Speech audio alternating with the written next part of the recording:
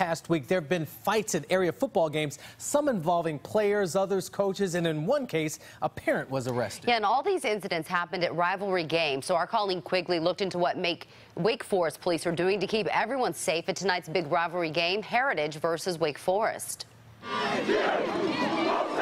The Friday night lights are on in Wake County as Heritage High takes on rivals Wake Forest. Everyone's excited. I've been watching this game on the calendar all season. But earlier this week, tensions and fists flew at 3 other area games. On Thursday night, a resource officer in Wilson County used pepper spray to break up a fight between players at Fike and Hunt high schools. Then players at South Central and Greenville Connolly brawled. After Thursday night's game, even the coaches got into a heated argument on the field.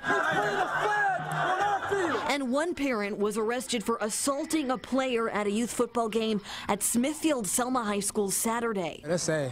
Yeah, that's really sad. Yeah, that shouldn't happen. I would be appalled. I mean, you're not teaching your kids how to get along in the real world. You can't conduct your life that way. To be clear, there's been no fighting or anything like that here at the Wake Forest Heritage game. But because this is such a big rivalry, we wanted to check in with police to see if they've taken any extra precaution.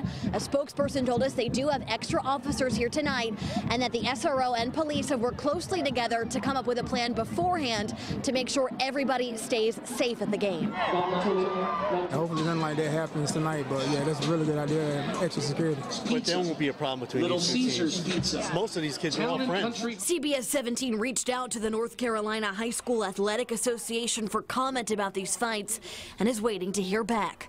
Colleen Quigley, CBS 17 News. All right, Colleen, thank you.